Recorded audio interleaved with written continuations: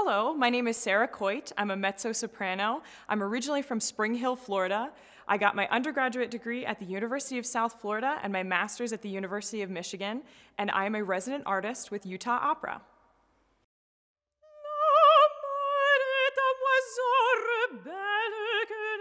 I took piano when I was younger. I wasn't quite maybe good, I guess. And I played flute in middle school band, and then I really wanted to do theater. And someone who was teaching theater in my hometown suggested that I try voice lessons. And I went, and I enjoyed it. I'd never really done it before. And I decided to pursue it in college along with a theater degree, and I ended up liking it better and choosing it as a career.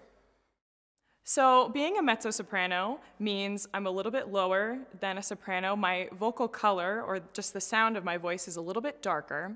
A contralto is a little bit lower than me, quite a bit lower actually.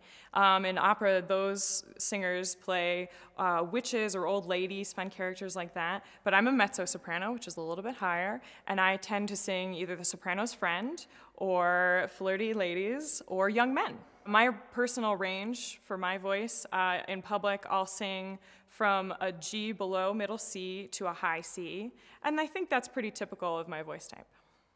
Staying confident before auditions can be hard, but I have a couple of things that I like to think about. There's a thing you can do called power posing, where you make yourself as big as possible, and you can go stand in a bathroom stall and be like, ugh.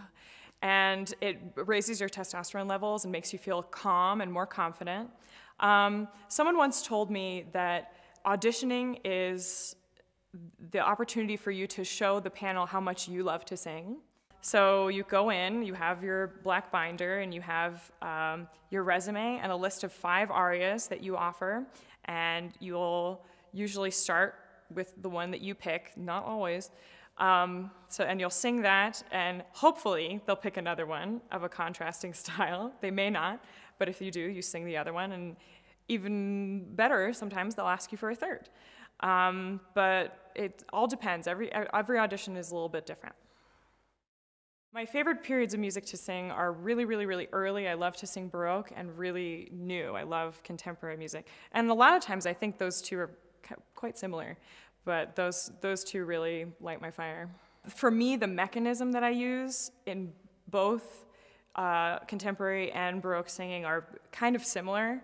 Not always, but my brain is the same for those. There's sometimes you have to put on your romantic brain or your Mozart brain, and you're thinking about certain things. But those two, it's usually very character-driven, and I love being able to listen to the interesting chord changes and things like that. And I think I react to both of them in a pretty similar way.